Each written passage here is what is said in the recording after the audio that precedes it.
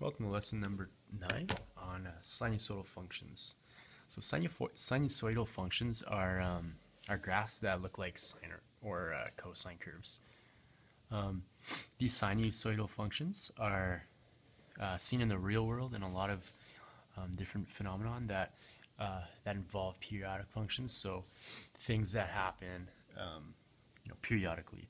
So whether it's the sunrise or the tides, so the depths of the tides at certain times of the day, or things that have a motion like a Ferris wheel, those all move in sinusoidal curves. So today we're going to look at what these graphs look like and just at the functions, the word problems of these functions that you'll be looking at. So in this first example, the depth of water in a harbor after midnight can be approximated by the function d of t equals 12 plus 5 cosine 0.5t, where t has to be greater than or equal to 0 but less than or equal to 24.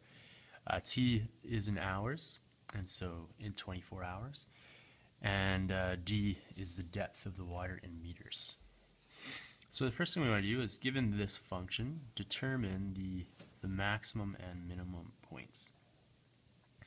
Alright, so if we are looking at the max and min, then we're looking at my max point is 12 plus 5 times 1 for one day, and that's going to be 17 meters.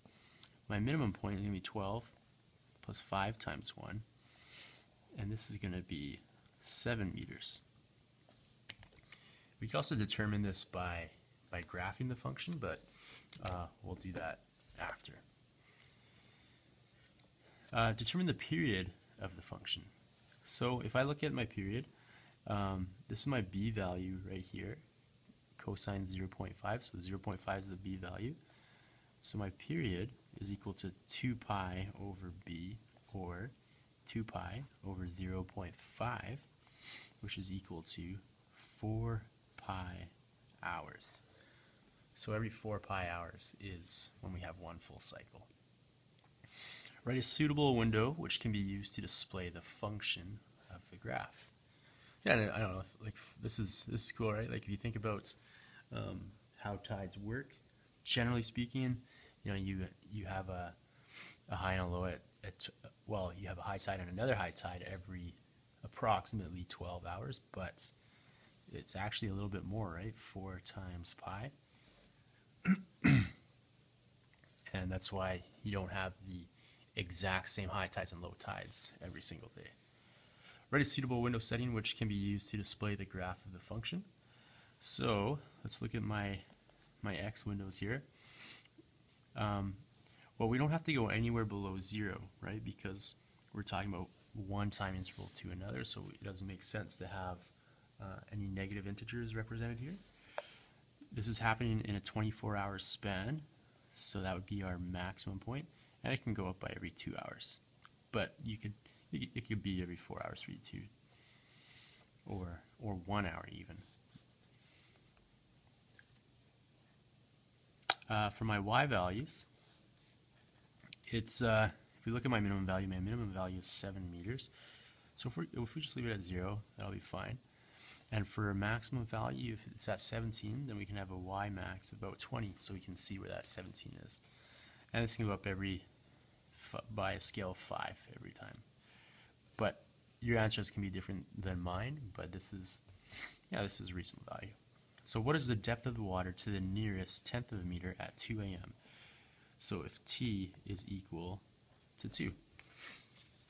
Well, we could solve this algebraically, or since I already have it graphed, I can just graph it.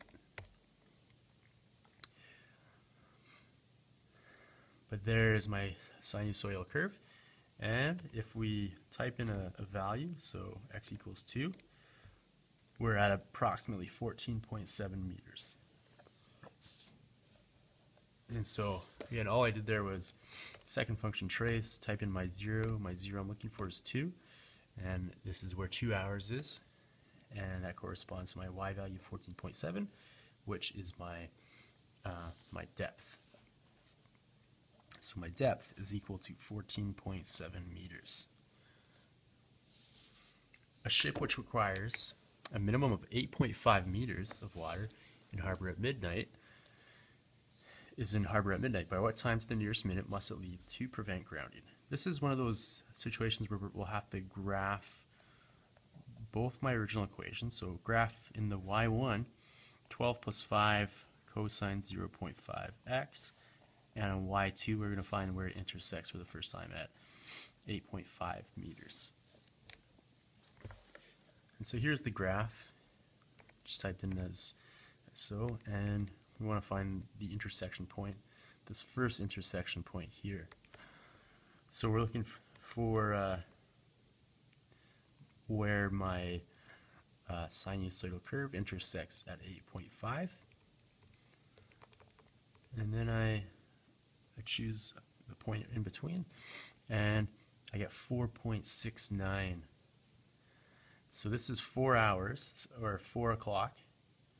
This is 4 a.m. and 0.69 of an hour. And let's see. So that was one second motion trace.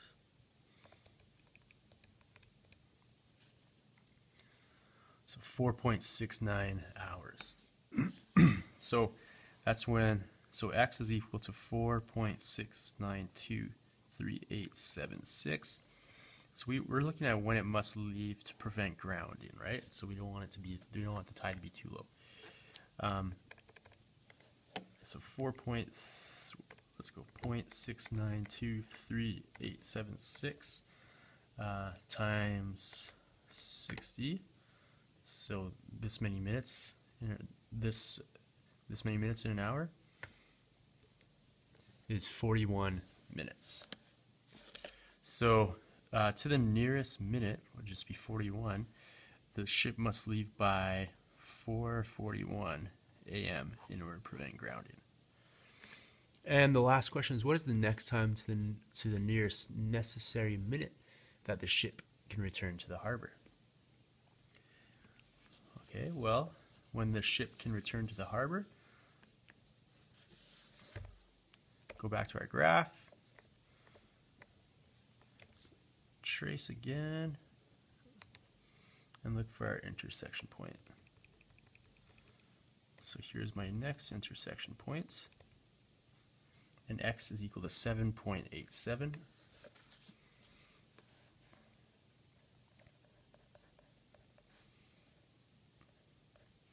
So again, we have a bunch of decimal places left over, so 7.873983, and to the necessary minute, let's see what we would have here.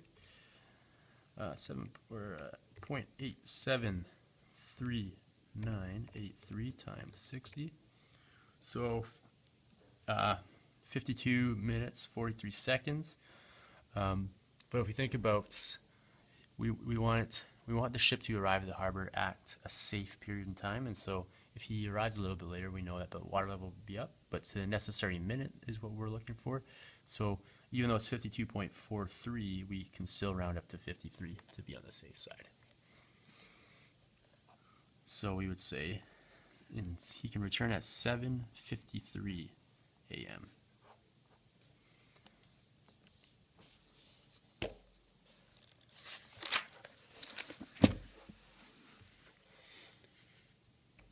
Alright, a certain small town in Alberta, the time of sunrise for any day can be found using this formula. So t is equal to negative 1.79 sine of 2 pi d minus 78 divided by 365 plus 6.3, where t is the time in hours after midnight and d is the number of the day in the year.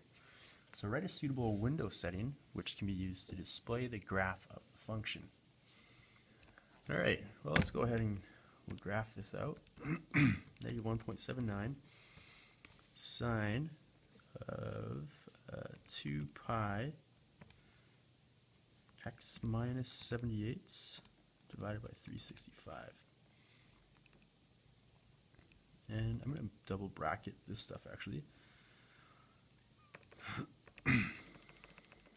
So let's keep all this separate so we don't get an incorrect graph. So x minus 78, 365 plus 6.3.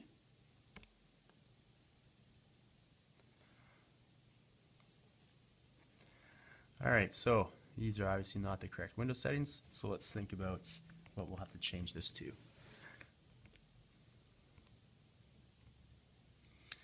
All right, so we can leave it at 0. If we're thinking about the T is the time in hours after midnight, and D is the number of the day in the year, then our x-axis is going to be our length of time.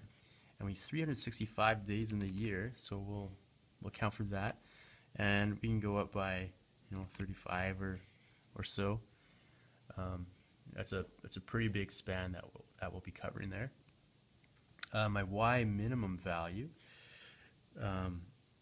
we'll leave at.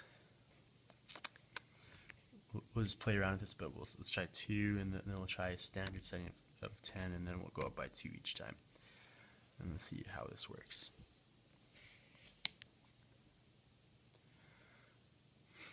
All right, so here's my sunrise.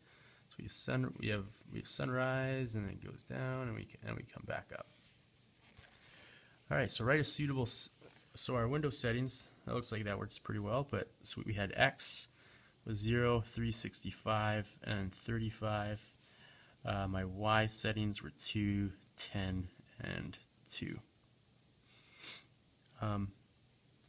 In order to really find this, like it's helpful to find the max and minimum points, right? So the maximum minimum values, if we're for the equation itself.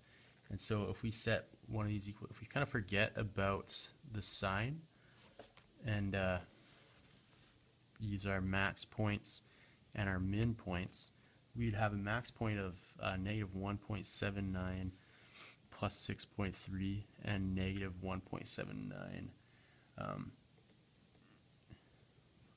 times negative 1, and so this would be times 1 plus 6.3, and so we would have 4 points,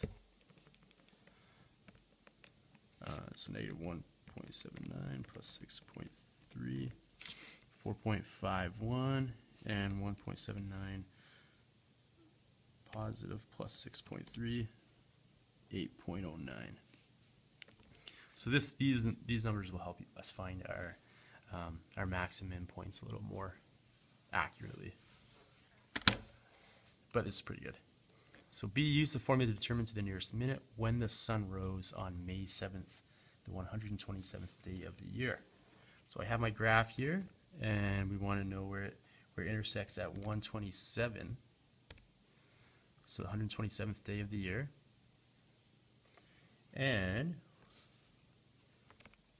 Or we can do 127. So I use my x, or my 0 function, and when x is equal to 127, y is equal to 4.96. And so that's 4.96292, and 0.96292 times 60 is 58 minutes. So 4:58 a.m. And determine the days of the year the sun rose at 7 a.m. So days of the year that sun rose at 7 a.m. Y2 is then equal to 7. And we're looking for those intersection points. So there's 2 intersection points here.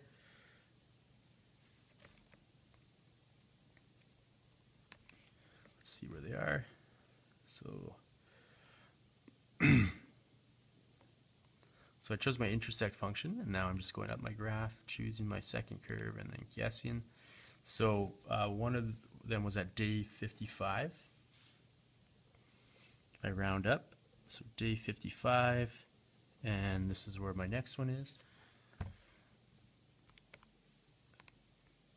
So that's my first curve. Actually, let's get a little more accurate.